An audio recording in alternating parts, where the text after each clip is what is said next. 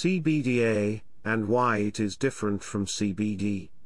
We've discussed CBD, CBDA, CBG, and CBGA in a blog post available on our website. We found that CBDA is actually the precursor to CBD and stands for cannabidiolic acid. How CBDA and THCA become CBD and THC.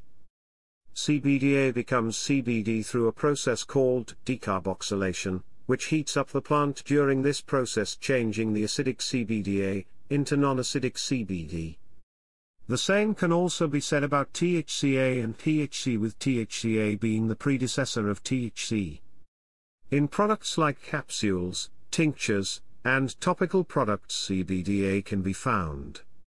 When ingested by the body, they will be able to directly bind with the CB1 and CB2 receptors in the human body.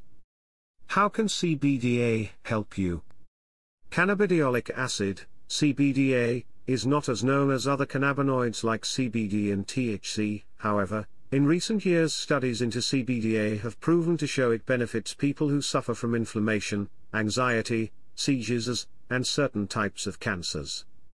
CBDA is fast becoming a new area for use in cannabidiol therapy. Research is only small at the moment, as it is still a relatively new compound discovered in 1955. Dr. Raphael Mechoulam and his team's research.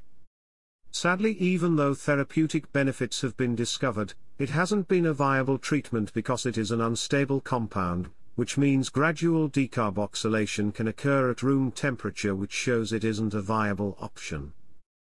However, in recent years Professor Raphael Mechoulam and his team have found a way to turn unstable CBDA into a more stable and viable option for therapeutic treatments.